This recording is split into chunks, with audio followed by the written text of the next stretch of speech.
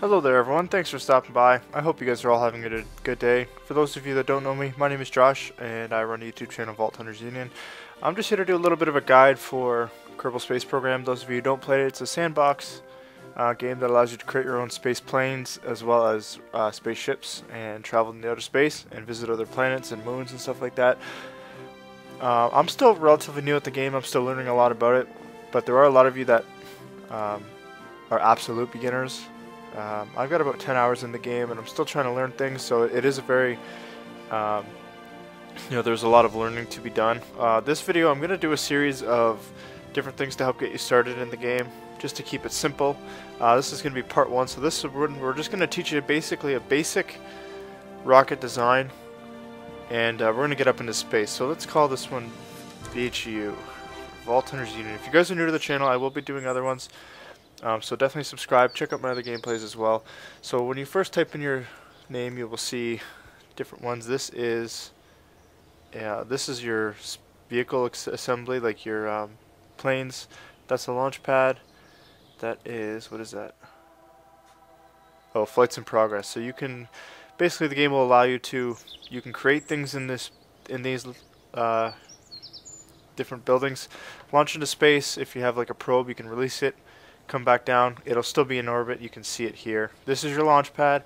Anything you launch will take off here. Again, same thing. If you have a plane, you land it on the runway, you don't land it back in the building, it'll stay there forever. So, and then you can actually get your Kerbal. Kerbals are the name of the characters, the type of characters, just like we are humans. They can get out of their aircraft, and you can get them to get into other aircraft. So, really cool game to play, really fun. Definitely check it out. It's available on Steam for $22.99. It's still in beta. This is version 0.19, I think. So let's get right into the rocket design. So we're going to click on the vehicle assembly building. So we're going to get something very basic going. You'll see all the parts here on the left. The one you want to use is for basic is Command Pod MK1. Also, if you have the demo version, this will be the only one you're able to use. So we have our Command Pod. So those of you who watch like Apollo 13 and stuff, that is basically what is the only thing that comes back to the planet after everything is launched into space, whatever. So of course, if you watch the movie, you know that there has to be something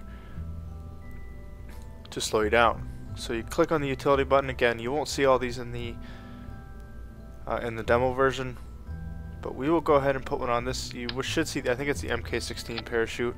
I could be wrong on that, it might be a different one. So we have our basic design of the capsule. Now you will need what's called a decoupler.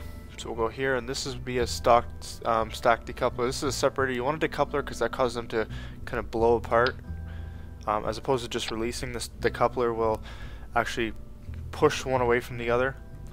So now what we're going to put on here is we need some propulsion. So the first thing we need, obviously these would be jet engines.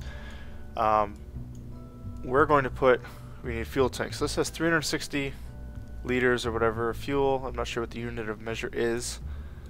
So we're going to put, let's put three tanks in here. That's plenty of fuel, probably more than we would need to get into space. Okay,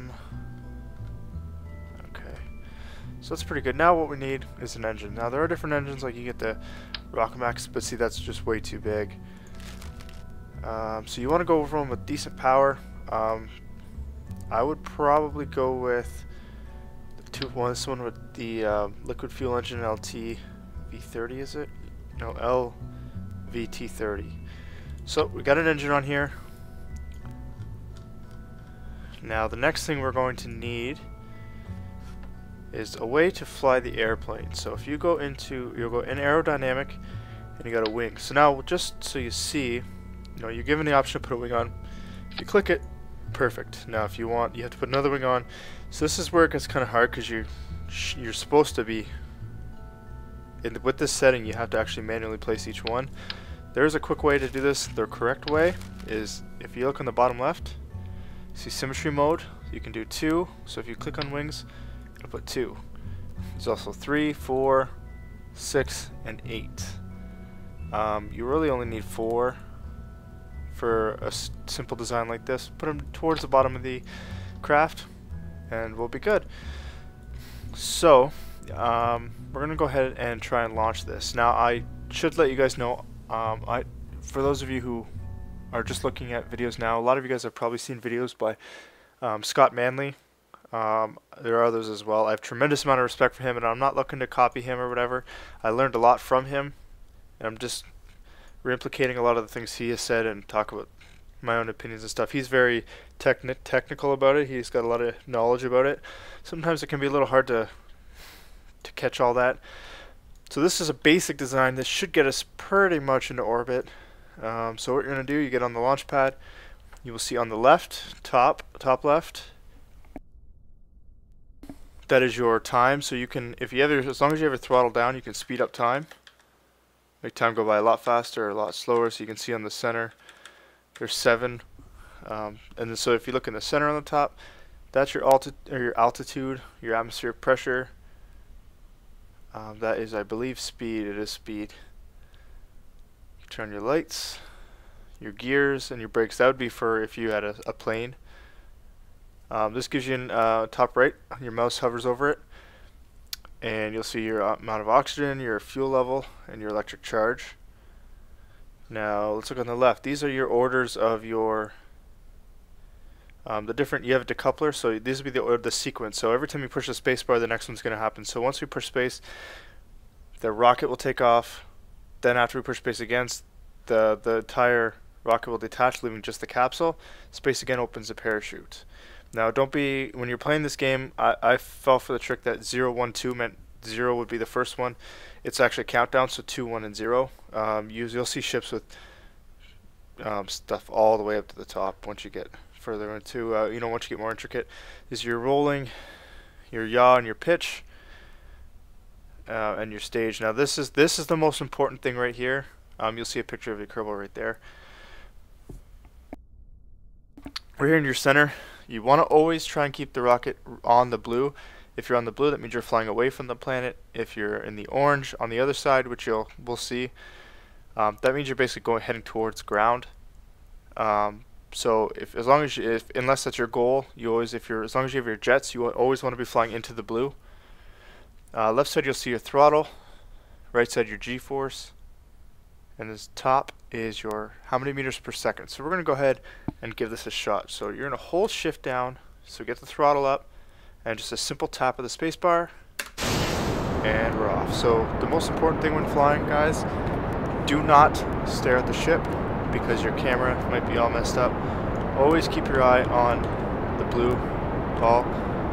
And try and keep it right in the center, especially for the first 10,000 or 12,000 meters or so. So what we're going to do is we're taking off pretty quick here. So we are going to wait until we get to approximately 150 meters per second. And yeah, so when you're flying this, it's important to note left and right. When you're trying to reposition yourself on the ball, left and right will bring you left and right. Up brings you down, down brings you up on the ball. So if you're above the dot and you have to bring it down, push up. Left and right, we're fine. So we're getting close to about 150 meters here. You'll see on the left, fuel tank is starting to, it's about a third of the way down. Once you get to about 150 meters per second, we're going to be wasting a lot of fuel, battling the atmosphere and the pressure and stuff like that. Once you get about 10,000, 12,000 meters, that will go down. So once you get to about 150, you're going to throttle down, and so we've throttled down actually to about 50%. This is going to conserve some fuel and help us really make a push to get into outer space. So we're doing pretty good. Once you get about 10,000 meters, there's not going to be a whole lot more air resistance. So we can throttle up a little bit more.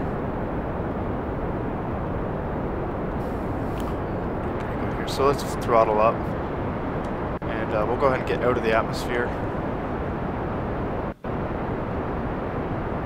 As you can see, very far away. So there are different places you can go. Let's see if we can see the moon in here. There's the sun, there's the moon. It can be rather difficult to get to the moon. I've only been able to do it a couple times, working on getting better at it, and then once I get the hang of it, I will be making a video, of course, expecting that. The next video we'll be talking about how to get into orbit. Okay, so let's throttle down a bit and save some fuel. We're accelerating rather quickly still.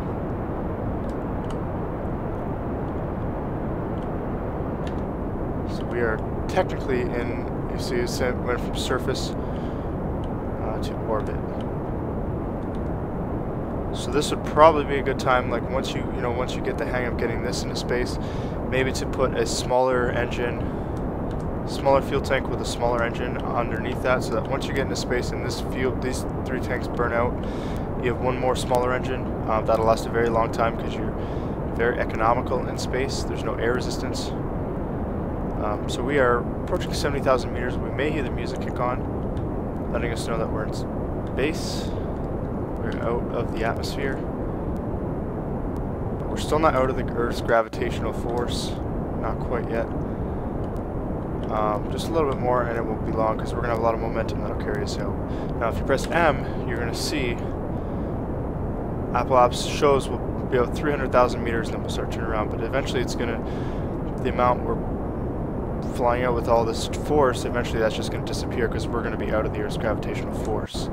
But we're not going to stay like this. We're going to throttle down.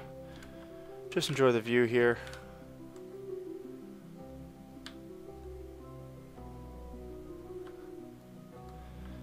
Alright, so what we're going to do, now we want to return home. So what we're going to do is we're going to slowly rotate the ship. This is one way to return home. If we were to wait, we would still probably be able to turn around and come back. But we're just not going to worry about it. We're gonna head on home the manual way. So we're still, let's see where we are. Yeah, we're still in the Earth's resistance, but 450,000 meters above. We would still turn around. So let's begin the process of turning the ship over. And we're heading back towards ground. This is probably not the way you want to do it. Probably better off letting the momentum take you down, but whatever. We're just going to try and overcome the force of momentum, taking us into outer space. And we're aimed back at the ground. Let's throttle. And all we're doing is just going to try and overcome. You see the orbit is now going down dramatically. We're just overcoming the force put on by our jet. So we're just using the jet. And there we go. Oh, and it looked like we did not put enough.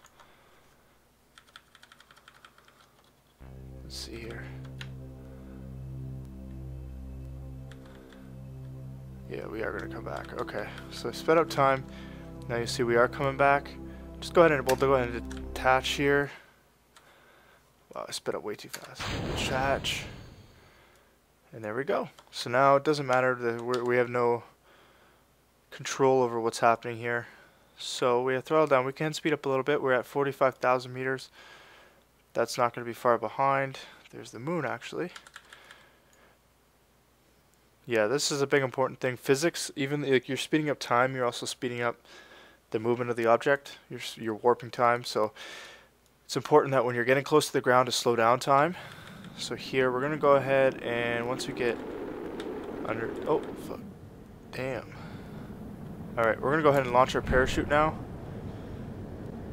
So you can deploy your parachute and warp time, but once you get under about 1,000 meters, it's advised to go back to normal time, wait for the parachute to deploy, and then you can speed up time. But once you get close to the ground, again, slow down time because you're falling faster because time is warped, and you may destroy the capsule. And then if you have time warped when you're about to open up your parachute, there's the possibility of the parachute getting damaged. So we're under 500 meters, so we're getting close to 500. We're going to go ahead and speed up time, wait for it to come close, and touchdown. And we made it. So now what you can do if you want is you can click on here, EVA, and we're out. And you're free to roam the planet. Now, this is cool when you get to other planets like the moon and stuff. You're able to get out, explore the planet, see what it has to offer. There's other things that you can do. And